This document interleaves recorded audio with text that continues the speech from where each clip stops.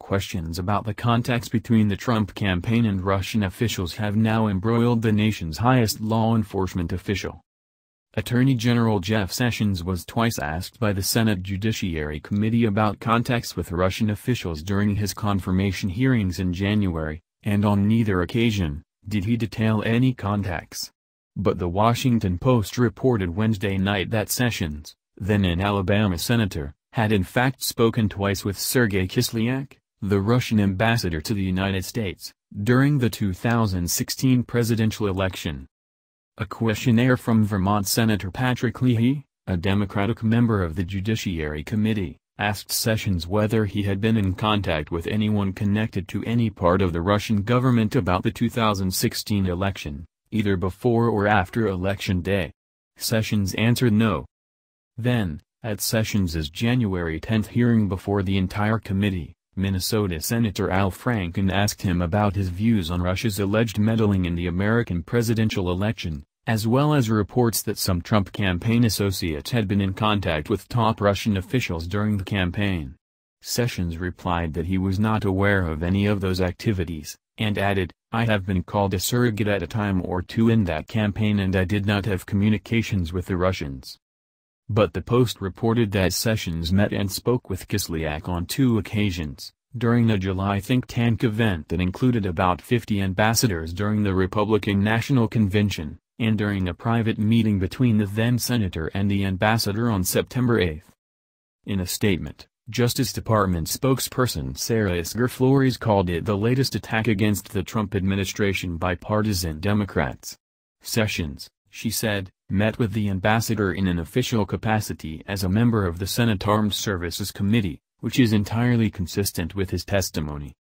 Sessions himself later issued a statement, "I never met with any Russian officials to discuss issues of the campaign," it read. "I have no idea what this allegation is about. It is false." Meeting with the ambassador of a foreign power is not unusual for a senator.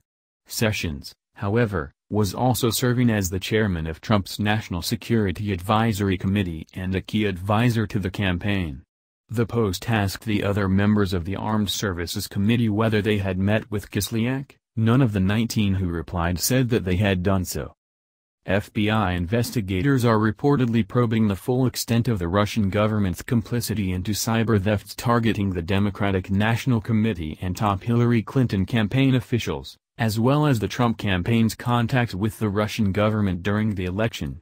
According to the Wall Street Journal, Sessions' contacts with Russian officials are among a broader set of Trump campaign interactions under investigation. Wednesday's revelations also come as Sessions has declined to recuse himself from the ongoing investigation and appoint a special prosecutor in his place. As the nation's top law enforcement official, Sessions would be in the awkward position of overseeing an investigation in which his own communications are under scrutiny. Multiple Democratic lawmakers have urged him to step aside, along with Representative Dara Lissa, the California Republican who pursued multiple investigations against the Obama administration as chair of the House Oversight Committee. Those calls are now likely to grow louder.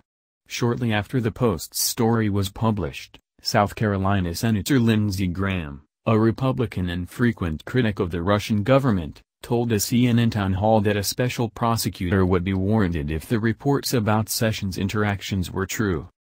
"If there is something there, and it goes up the chain of investigation, it is clear to me that Jeff Sessions, who is my dear friend, cannot make this decision about Trump," Graham told the audience. Sessions isn't the first Trump administration official whose interactions with Kislyak have met with public scrutiny. President Trump fired National Security Advisor Mike Flynn last month for lying to Vice President Mike Pence about his conversations with the Russian diplomat. After Pence defended Flynn in a series of high-profile interviews, multiple news outlets subsequently reported that Flynn had indeed spoken multiple times with Kislyak. At least one prominent Democratic legislator said Wednesday night Sessions should follow in Flynn's footsteps.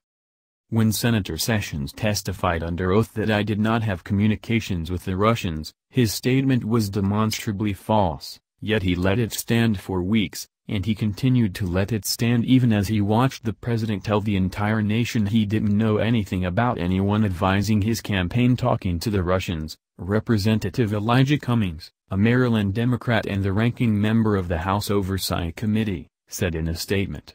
Attorney General Sessions should resign immediately, and there is no longer any question that we need a truly independent commission to investigate this issue. House Speaker Nancy Pelosi quickly followed that with her own statement.